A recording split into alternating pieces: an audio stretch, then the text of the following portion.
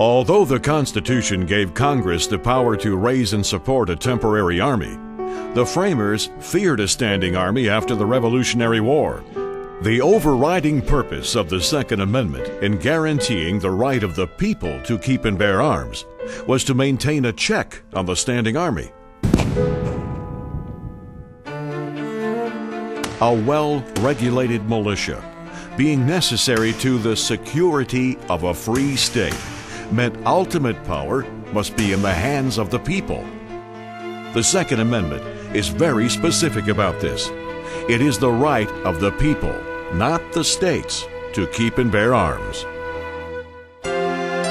Recently, the Supreme Court confirmed this view in the District of Columbia versus Heller, finding the right to keep and bear arms an individual right held by the people, not a collective right, as it's been interpreted previously. The court concluded, Americans have an individual right to possess a firearm unconnected with service in a militia, and to use that arm for traditionally lawful purposes, such as self-defense within the home. Without a doubt, the Supreme Court decision is a victory. Portions of the court document affirm the facts. The individual right to self-defense. Individual rights shall not be infringed. The correct interpretation of a well-regulated militia. But other portions of that same court document contradict the facts. Like most rights, the Second Amendment is not unlimited.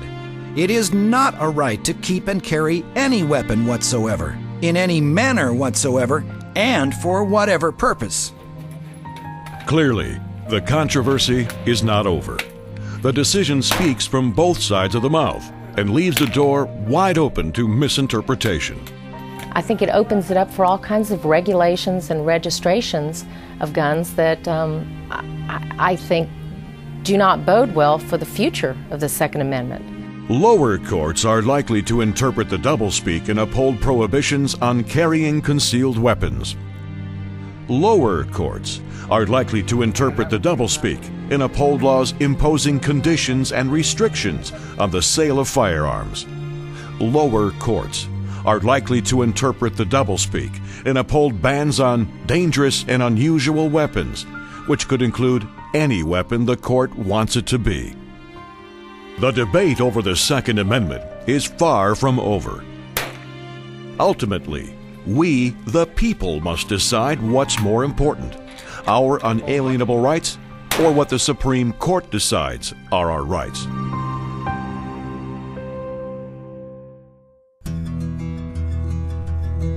So what is it every American should know? Gun control laws have been in existence for hundreds of years. Gun control infringes on individual rights that have been in existence for thousands of years. Gun control is necessary when one group of people wants to control or dominate another group of people. Gun control is usually popularized by myth. You know, we constantly hear these myths about gun control out there. There's a myth that gun control saves lives. I'm a perfect example of the fact that that isn't true. There's a myth that we'd be safer with fewer guns. We have to have guns in the right hands. There's a myth that countries with gun control laws have lower crime. There's a myth that carrying concealed weapons leads to higher crime and accident rates. It's not true. And registering guns, in my opinion, it's always the precursor to confiscation, which means that I can't protect myself or my family. There is much evidence that proves more guns in the hands of more law-abiding citizens actually deters crime and lowers the homicide rate. Registering guns does little to keep guns out of the hands of criminals. Many cities with the strictest gun control laws often have the highest crime rate per capita. When criminals have guns and law-abiding citizens are disarmed, who are the gun control laws really protecting? It's about rights, and as long as you are exercising your right in a responsible manner, I don't think we should be placing regulations upon how you exercise that right.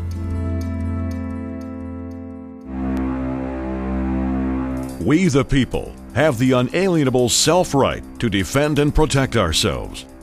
We the people have the unalienable individual right to pick up arms to secure a free state. We the people have the unalienable right to possess and own any weapon we choose. From muskets to military-style weapons, the Second Amendment protects that right. One of the great things about the ability to keep and bear arms is that ultimately, as long as we have that ability, ultimately the people will have the power and make the decisions. U and 2A. Good for the USA.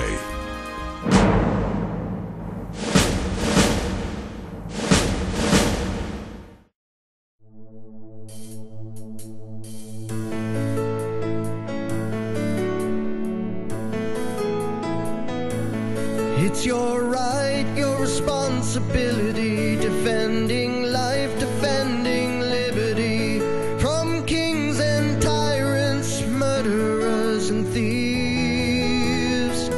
So spread the word till all have heard, one guarantee will keep us free.